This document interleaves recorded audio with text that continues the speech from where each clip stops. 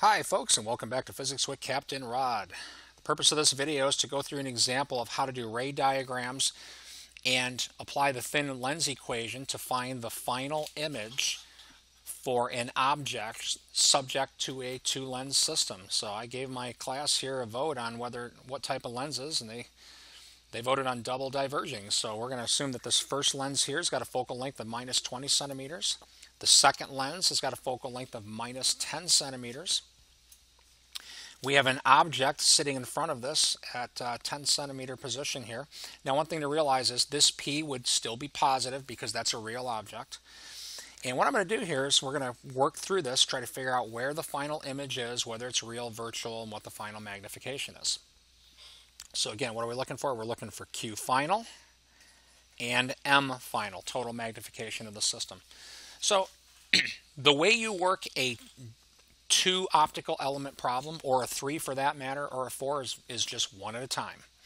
The important thing you got to realize though is you have to completely ignore the second element. So I'm going to work the first lens element here, completely ignoring, just pretend like that second one doesn't even exist. So first thing I'm going to do is a ray diagram for the object. And again, I like blue for these rays, it's such a pretty color. And the first ray I always do when I do a ray diagram is the parallel ray. So a ray that comes in parallel and hits this lens is going to be refracted away from its focal length. So I've already got these points drawn. I did it, reasonably to scale. Here's F1 here. So this ray is going to leave, as if it came from F1.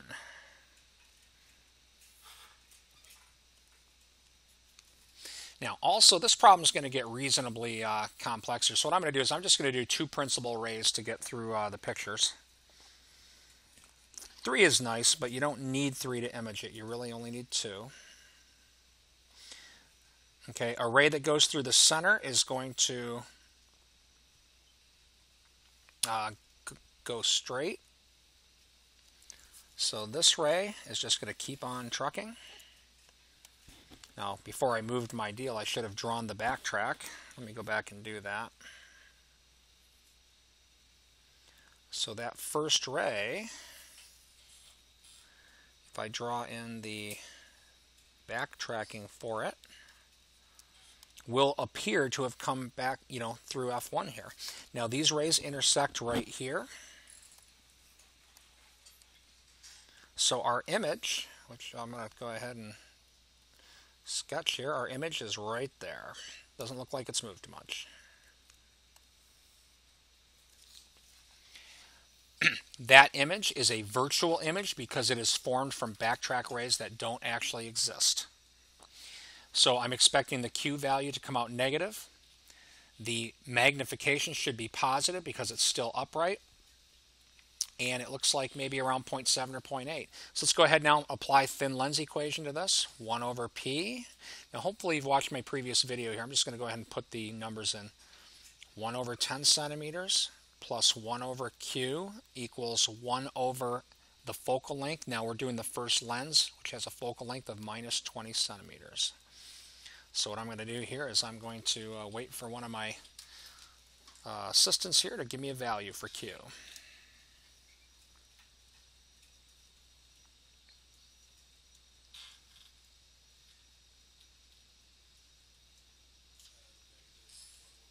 Negative what? Let's just do this in centimeters. So you said 0.15. Negative 15 centimeters. Oh, we got a difference of an opinion.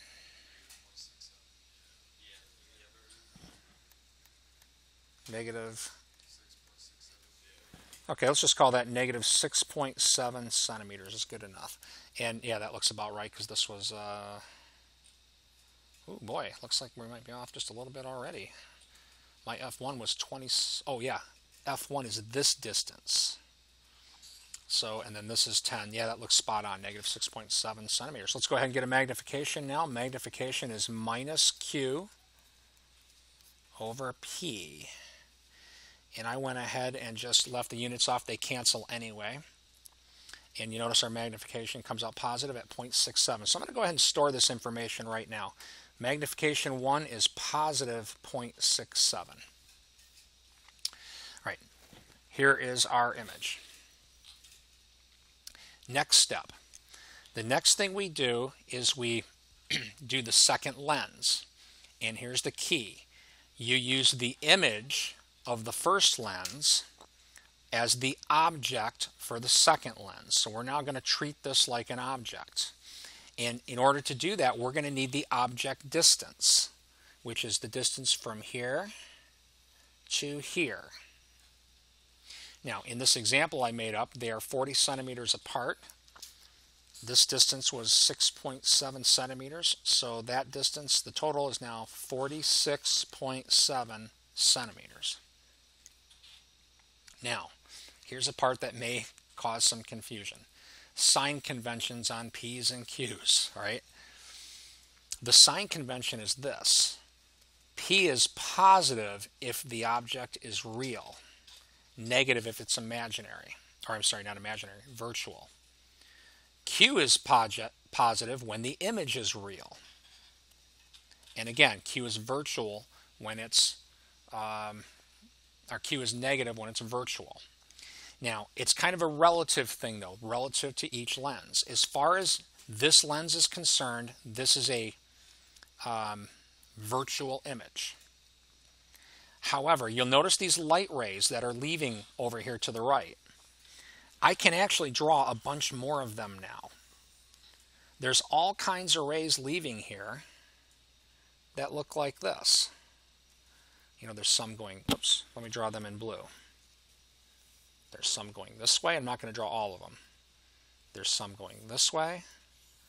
There's some going this way. Right? There's all kinds of rays leaving this lens in this configuration.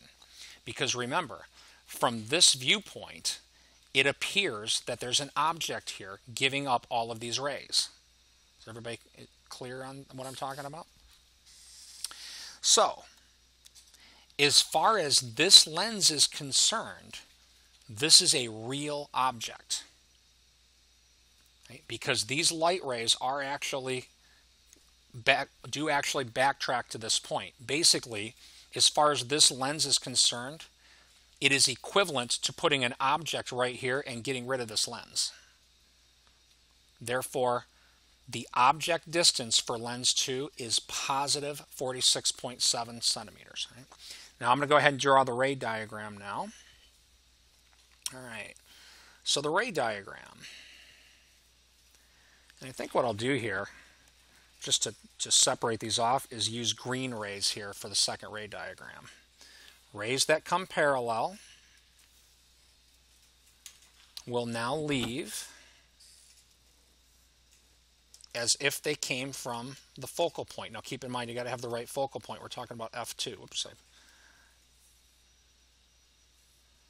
which is this one in this picture. Oops.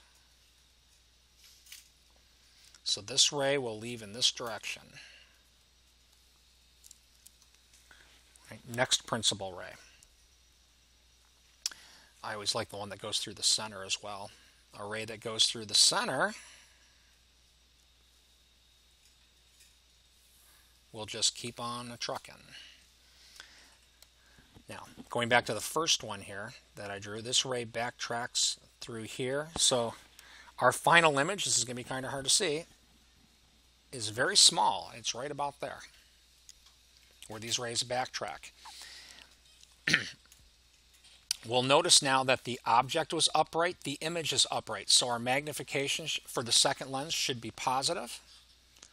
This is a virtual image because this is made from backtracked rays. So I'm expecting a negative value for Q. Let's go ahead and work the second problem. Do that right here. So 1 over P. I got to remember what that value was for P. 46.7 centimeter. And again, this is positive, and I may go back and explain why here before this video is up, because I think that one's probably a tough one to understand. But plus 1 over Q, which we don't know, equals 1 over F, which is negative 10 centimeters. Would somebody please solve that for Q? I'm going to wait for one of my partners. negative 8.2 centimeters, which looks fairly consistent with our expectations here. Remember that focal length number 2 is minus 10, so this distance is 10. That looks like about 8 spot on.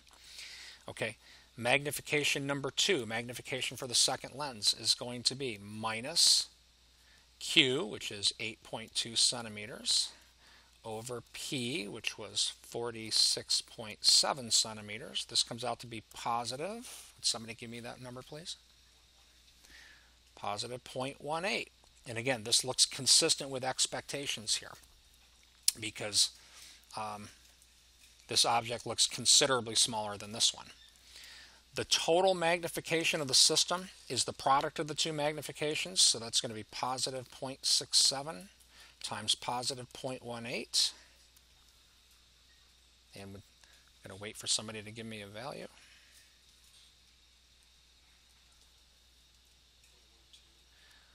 Positive 0.12. So for this system that we've set up, and this was just kind of made up, in fact I let students in the class here pick some of the components of the system. The total magnification should end up to be around 0.12. The final image is 8.2 centimeters to the left of the second lens. Now it's important to interpret this correctly.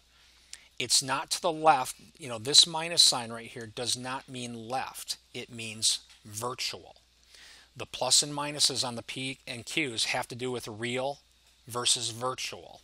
So this negative sign means virtual image, which would mean to the left of this lens. Had the image been over to the right, it would be a real image. Right, so this minus sign means virtual, putting it to the left of this lens. Again, just to point out the difference, had this been a mirror, a negative Q would mean a virtual image, and that would put the object over to the right. Right? So because this is a lens and a negative value for Q, meaning virtual image, that means that this image is to the left of this lens. So let me go back to, again, what I think is probably the toughest part to understand in this problem, and that is that plus sign right there. Right? So the P's and Q's, again, the plus and minuses, are dictated by real or virtual.